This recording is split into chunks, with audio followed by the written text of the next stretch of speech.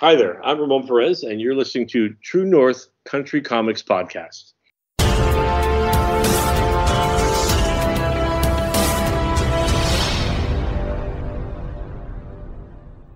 Welcome to the True North Country Comics Podcast, dedicated to promote Canadian comic book and graphic novel creators and supporters.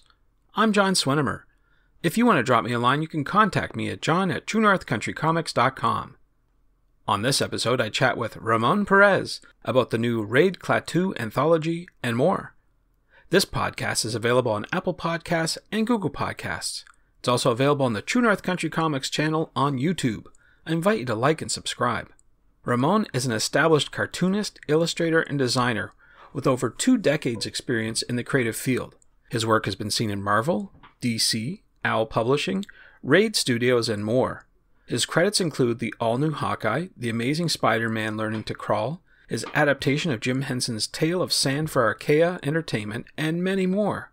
He is a multiple Eisner and Harvey Award-winning artist and has additionally garnered such accolades as the Honor Book and Official Selection 2008 Silver Birch Nonfiction Award, Forward Reviewer's 2010 Book of the Year Award, and the Schuster Award for Best Graphic Novel 2012, amongst numerous nominations for his collaborative works in children's literature, digital media, and comics. His most recent work includes Stillwater with writer Chip Zdarsky. The Royal Academy of Illustration and Design, aka R4ID, is an award-winning artist collective located in Toronto's historic Parkdale. With a primary focus on comics and graphic novels, R4ID is a creative ecosystem where artists can build their ideas, collaborate, and access varied expressive platforms. R4ID KLAATU is a dynamic, new, genre-driven volume from the unhinged imaginations of international creators. And so, without further ado, here's my chat with Ramón Pérez about the new R4ID KLAATU anthology and more. So, Ramón Pérez, thank you very much for taking time to chat with me. Oh, pleasure to be here. Appreciate your time. So before we get started, I'd like to know what's on your bedside reading table. What are you reading today? Well, right now, I usually kind of have a few books on the rotation when things are in a good groove. And right now I got quite the complementary books, if you will. I'm reading The Collected Grass of Parnassus from the Imminens. I'm not sure if you ever saw their comic that originally started as an Instagram comic. And it was collected by Ad House. And it's actually, I believe, I could be wrong, but I believe it's the last book that Ad House will be putting out. It's their 100th book. The complement to that is I'm reading the Arnold Schwarzenegger biography. So, nice. Yeah, just to balance things out a little bit. Cool. Those are currently the 2 things on my bedside table. But I'm always swapping in different things. I have like a very tall pile of trade paperbacks to get through. I constantly collect and buy old pulp crime novels from like the 40s and 50s. So just like there's always something getting slid in there, especially if I'm going on like a short flight or something to a con. I'll grab like something nice and simple, throw it in my bag so I can read it on the flight or at the con. And that's good stuff. Yeah. Cool. So for those not familiar, what is the R4ID Studio? Well, the R4ID Studio, or more correctly, the Royal Academy of Illustration and Design, was founded in 2002. So this is actually our 20th anniversary. Oh, congrats. Kind of hard to believe. It was founded by Chip Zdarsky and several friends.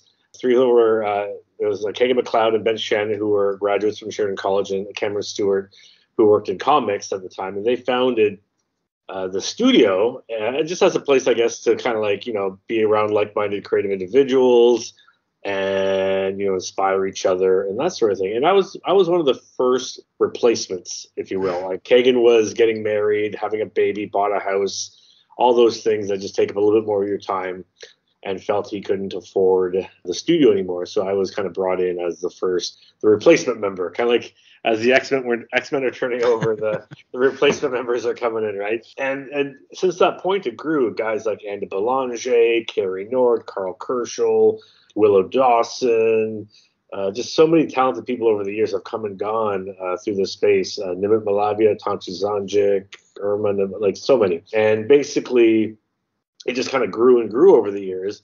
And it's always been a studio, but as the studio evolved, the personalities evolved in the space.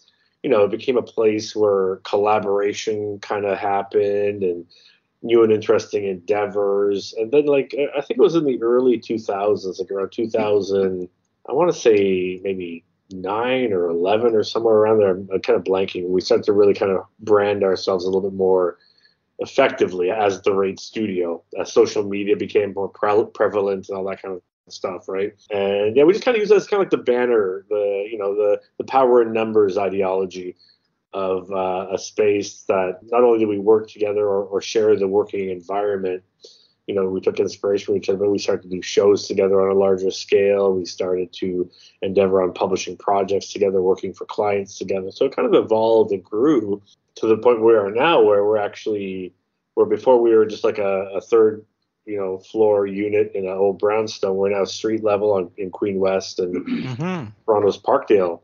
Yeah. And it's allowed us the opportunity to do different things. We opened up what we call like a little showroom gallery to showcase.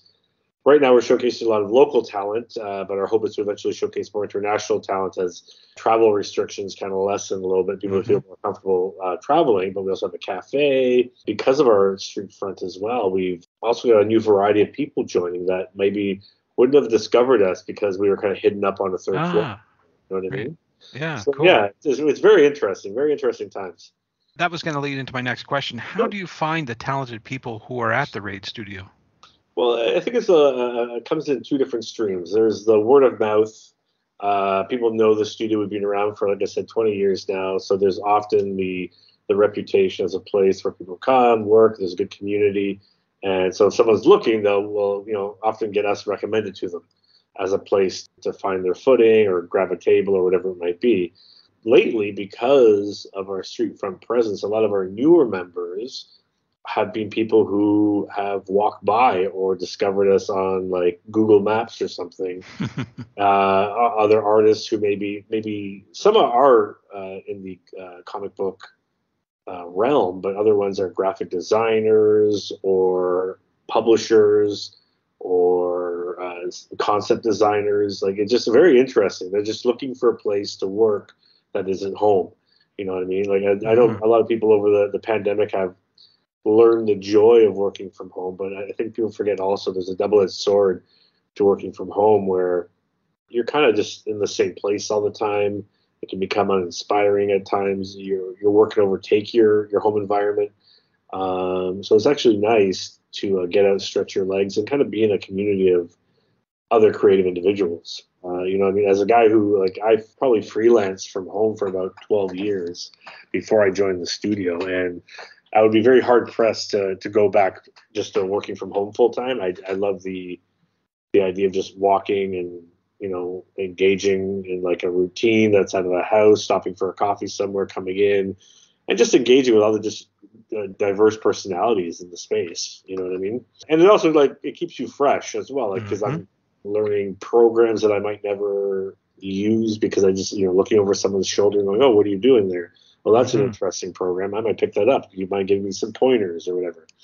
So it's a great, just for that alone, I love it. So we're here talking about your latest anthology called R4ID KLAATU. So I wanted to ask you, what is your contribution to this year's anthology?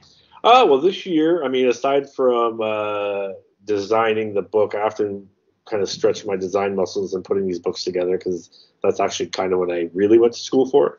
So it's always fun to play in that realm. My contribution to this year's anthology, story-wise, is a 14-page short story called Air, which falls into the, I would say, sci-fi, semi-horror genre. And I'm kind of, what I like to do with these anthologies, I like to play around a little bit stylistically. This time is no different. I'm kind of leaning more into, or trying to lean in more into a lot of old Moebius kind of era stuff. So I'm going a little bit more deadline with, just cross hatching and just building textures with a fine line and stuff like that. So it just allows me a moment to play, do something different, and just tell a story that I normally wouldn't get a chance to tell. on the day-to-day, basically. So Sure. yeah, I'm pretty excited about it. Every anthologies I've contributed to, I've done something a little bit different, whether it was a romance, a horror, a sci-fi, a fantasy, whatever it might be. Just fun to kind of stretch your legs, and also just doing short stories is so different than doing a long form story. It's a different Right. kind of unveiling of information and type of storytelling. So that's always fun too to experiment with. Yeah, sounds like fun for sure. Yeah. What can you say about the book overall now that it's complete or just about to be complete? What do you think of it? Well, I mean, I'm so proud of this book. It's our fourth book in the series, and we're kind of we had the first three books that came out just prior to the pandemic, and because we kind of halted production over the pandemic for various reasons, we decided this would be a good time. This would be the next trilogy, hence the branding of this one as KLAATU. Then we're going to have Barada and Nikto as the next two, and this will be the next trilogy of books where we're actually reaching out to a wider variety of creators, not just studio members. So the first three books were usually studio focused with one or two guest artists. But over half this book is probably guest artists. We're like great talented guys like Ho Che Anderson has contributed a short story, Derek Loffman, just great Canadian creators who were either in our kind of extended network or who we just had the opportunity to kind of touch base with and invite to this project. And that's something we want to do more of with each volume and kind of make it more of a yearly Canadian creator-driven anthology, Sure, rather than just a studio-centric one. But yeah, I'm really proud. It's like we've got about over 130 pages worth of story. It's larger format, like the bend is an A from Europe, so you get way more art on the page than you normally would. And yeah, just the array and diversity of creators is just fun. They're all great stories. And for this one, we're actually making it a flip book. One half on one side kind of leans more into the sci-fi fantasy realm of stories, and the other side leans into the kind of like the reality-based horror stories. So we're kind of like trying to peg in some genres and just have a little bit more fun with the concept of the book. very good. Yeah. Well, people can look forward to that for sure. Oh, thank you. Yeah, sounds good. Now that you've got Raid KLAATU, this anthology is coming out, what plans do you have for Raid Studio overall for this year? Do you have anything sort of mapped out as the months are unfolding? Yeah, I mean the year started off like so fast. So like KLAATU is launching on Kickstarter on March 7th, and we already have two other campaigns slotted in right after KLAATU. So we have Forest Folk, Bands and Shenanigans, which is volume 2 to the successful Kickstarter we did last year with Dax Gordine. And then we have my webcomic, Kookaburra, which I'll be finally bringing to print, and using it as an opportunity to actually finish the story. It's kind of be left hanging online. I'm just kind of using the printed medium to kind of be the impetus to finish the tale. And that's just our spring, and that takes us into only like April, May. And we're hoping to use this year also to get more into shows. Obviously the pandemic has shifted the convention landscape a little bit. While we did one or two, I think, end of last year, this year I'm actually going to Vancouver. I'm not sure when this will be airing, but I'll be going to Vancouver this coming weekend. But we have local Toronto shows planned, from the Fan Expos to the TCAFs, and then hopefully some cross-Canada shows and some American shows as well. Nice. A lot of us are really eager to get back on the road and just meet fans, engage, and kind of just share the products we're creating here. And we have more books prepared for the fall as well. So we have a busy year ahead, but I'd say this is probably the most excited I've been about what we're doing in a planned endeavor with the studio. We're really kind of shifting gears here, and I think doing something extraordinary with all the people we have gathered here. So it's good. I'm excited for the year to come. Basically. Sounds good. Very encouraging, that's for sure. Sounds like all of us want to get out on the road and see people and do something out of our basements. So that sounds good. Exactly. Yeah. No, it's just nice I think I saw you at a couple of events last year. Tried. They were, a lot of the ones were very quiet, and not a lot of people, unfortunately, just due to fears and limitations. But it's actually nice to see things opening up again. And I know it'll still be a while. It's not going to be perfect, but it's nice to actually get that engagement back on. Absolutely. Yeah. Now, wanted to talk to you about your projects. You've mentioned some, but in a future interview, I plan to chat with Peter Nowak about the Intrepid Savvies comic book that you helped create. So I'm wondering if you could talk a wee bit about that project, if you can. Yeah, for sure. The Intrepid Savvies was a comic. Now, this is like speaking to what I said earlier about Raid and collaborating on things together. This was a project we did with Peter for Tech Savvy, the telecom company. And it had I'll let Peter talk to the storyline, but it had to do with a lot of the political landscape happening at the time. It was released fall of last year. Basically, I spearheaded or project managed the endeavor. Kalman Andersovsky did the art with Marcus Toe and Pérez doing the colors on the project. And basically, it was a lot of fun. It was just basically a comic riffing off of Days of Future Past, X-Men wise, and kind of using that kind of riff to talk about internet privacy, large corporate, control, and all this stuff. I think I can't remember the name of the bill, but it was C-25 or bill C-60 or something that was tabled in the House of Commons last year, and this was a direct reflection of that. Basically, it's kind of an educational book done tongue in cheek, but with a message at the end.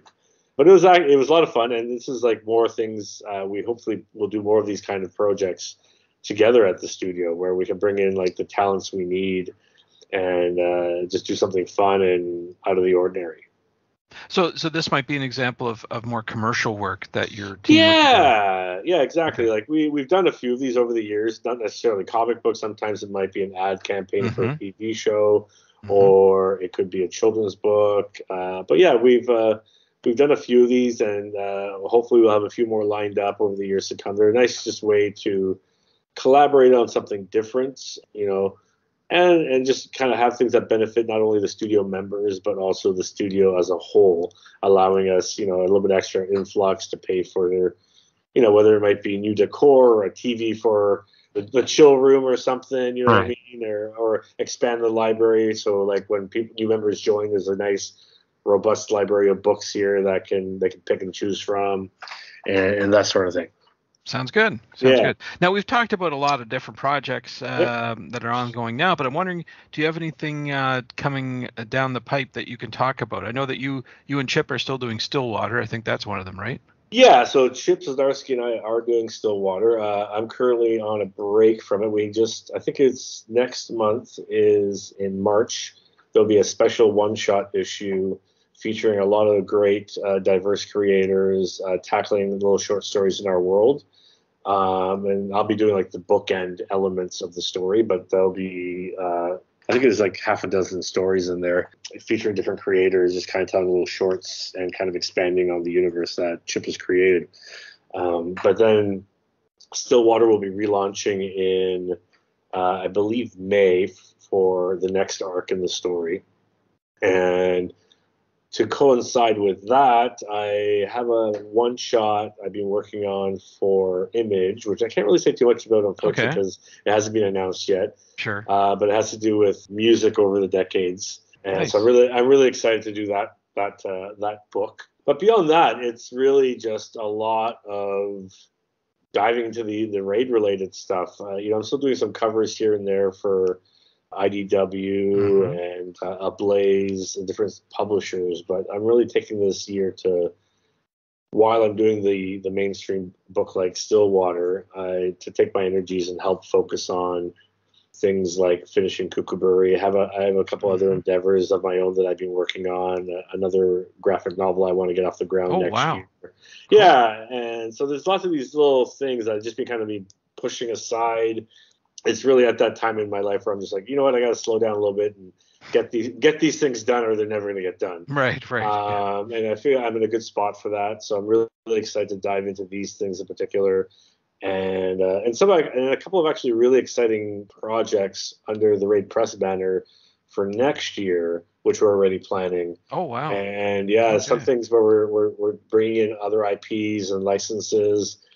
And I wish I could tell you more, but we're going to be announcing those in the fall. So we'll have to get back on here and maybe chat more in the future, basically. Something to look forward to. That's yeah, for sure. exactly. There you go. There you go. Yeah. Well, speaking of looking forward to, where do you think that people should go online to find out more about your work and Raid Studio as well? I think the easiest place to go would be either any one of the websites, because they lead to all the other social medias and whatnot. So we have raid.world, which is basically the hub for the studio. But off of there, you can find links to Raid Press and a few of the other things we do, plus our social media as well. And then for myself, just RamonPerez.com. And off of that, you can find my Instagram, you can find my Twitter, and all of that as well. And I'm mostly active on Instagram, but even that's been faltering of late because I've been so busy with my day job and work. It's hard to keep up on some of the social branding and promotion and stuff like that. So it's a resolution I got to kick into gear for this year to do a little bit more of that. But at the end of the day, it's just hard. It's the last thing on my plate, unfortunately. But those are the places, anyways, where they can find myself and the studio and its members. Thanks to Ramon for the chat. You can discover more about Ramon on Twitter at @TheRamonPerez and online at RamonPerez.com. You can discover more about the Royal Academy of Illustration and Design on Twitter at The Raid Studio and online at raid.world. And you can discover more about Raid KLAATU on Kickstarter. Thanks to you for listening to the True North Country Comics podcast. If you haven't done so already, please subscribe to and like this podcast on Apple Podcasts, and please leave a good rating. Also check out the TrueNorthCountryComics.com website and follow along on Twitter at True North Comics. True North Country Comics is now on YouTube. Please like and subscribe to that video channel. Please send your feedback to John at TrueNorthCountryComics.com. Thanks again for listening, and come back soon for another episode. Bye for now. True North Country Comics podcast is copyright True North Country Comics, copyright 2022.